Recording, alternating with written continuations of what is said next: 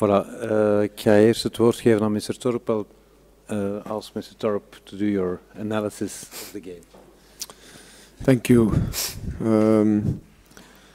First of all, I want to bring a big respect to my colleague. The way the young guys are playing, I have the biggest respect. We tried to put them under a huge pressure during 90 minutes, but the way they handle this will definitely be a strong team in the future. This, I'm sure, what they showed today, have big respect. Secondly, of course, I think we tried, like I said, to put immediately high pressure, winning balls high on the pitch, do transition out of this.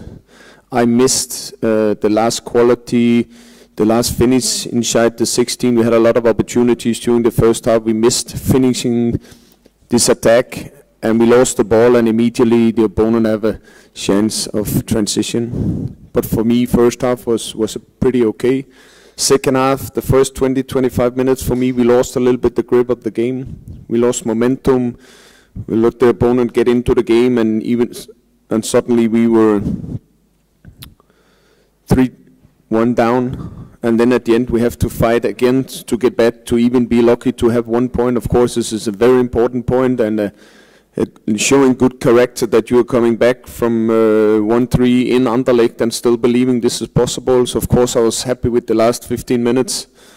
And at the end we have to be a little bit lucky to have 1 point, but a very important point. Thank you very much. Meneer Verkouteren, uw analyse?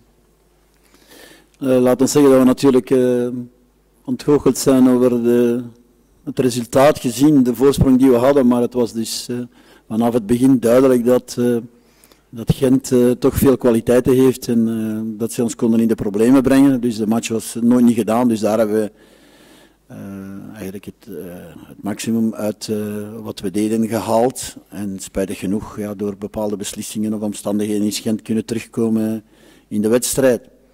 Dus dat is wel een ontgoocheling, maar langs de andere kant, als ik bekijk wat we gedaan hebben, naar de efficiëntie, naar ook het verdedigend werk tegen die ploeg, die verschillende mogelijkheden heeft, dus individueel, in de combinatie met de lange bal, op stilstaande fases, denk ik dat uiteindelijk, en dat heb ik ook aan de ploeg meegegeven, tevreden mag zijn over de prestatie. Werkpunten zijn er nog altijd, maar heel veel was opnieuw een verbetering. Dus ik denk dat we daarop moeten verder gaan en zo snel mogelijk de knop omdraaien. We kunnen niet blijven bij die ontgoocheling stilstaan. We moeten direct de volgende match voorbereiden en daar echt alles aan doen. Maar ik zeg het en ik blijf erbij. Ik denk dat we vandaag mogen tevreden zijn over de ploeg en in die zin ook proficiat aan de jongens.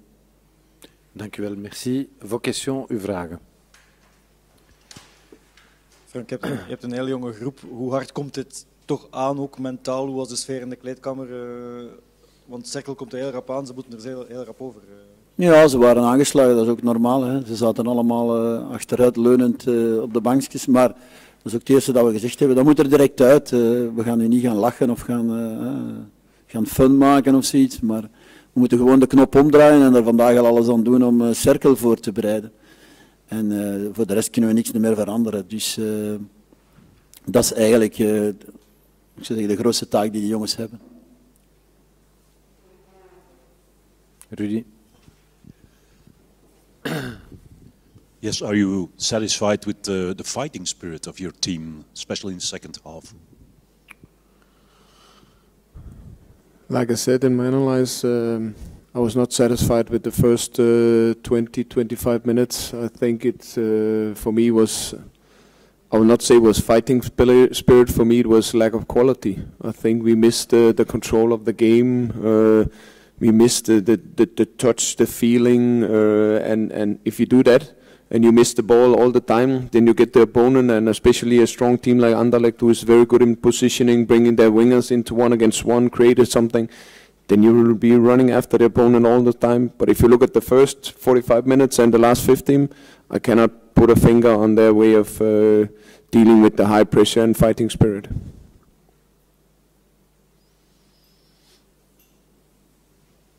Thank Is dat een beslissing van de scheidsrechter waar dat je het niet mee eens bent? Ik zag u na de match direct naar hem gaan. Nee, niet mee eens. Alleen ja, hij was beslissend. Want tenslotte heeft hij gekozen voor een aantal dingen. Daar waar ze denk ik bij de VAR het niet konden beslissen. Maar ja, we gaan dat ook respecteren. Iedereen heeft wel eens een minder momentje. Dus dat kan aan iedereen gebeuren.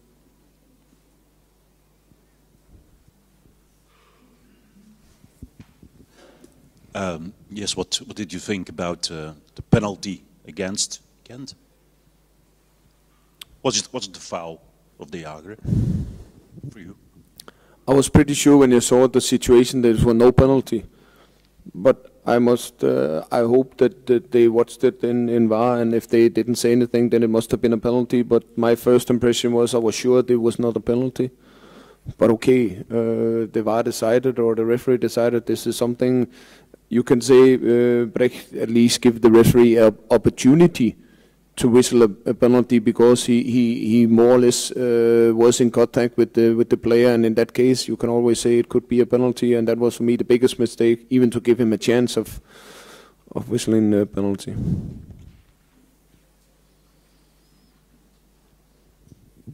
Francky, quelle phase te dérange le plus? C'est le penalty sifflé contre le N? Non, je dis pour moi c'est dans l'ensemble qui fait que parfois il y a des moments de discussion en fonction de la couleur que tu portes. Hein. Donc c'est rien contre l'arbitre, c'est juste des discussions qu'on a parce qu'on voit les choses différemment. Et peut-être que c'était quand même pas si clair que ça, dans le sens où ça a demandé beaucoup de temps et deux, une ajoute d'une personne, alors qu'il y en a peut-être je sais pas combien dans le petit bus pour voir ce qui se passe exactement. Mais c'est pas une chose, je crois que c'est plutôt l'ensemble qui fait que.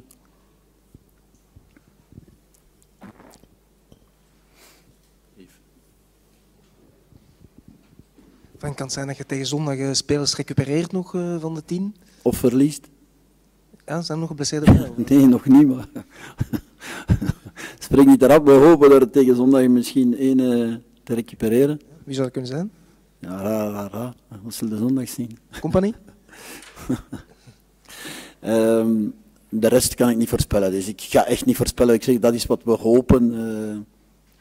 Maar we moeten ook zien wat er nu eigenlijk morgen... Er zijn toch een paar jongens, wat trauma's, wat trappen, wat klachten.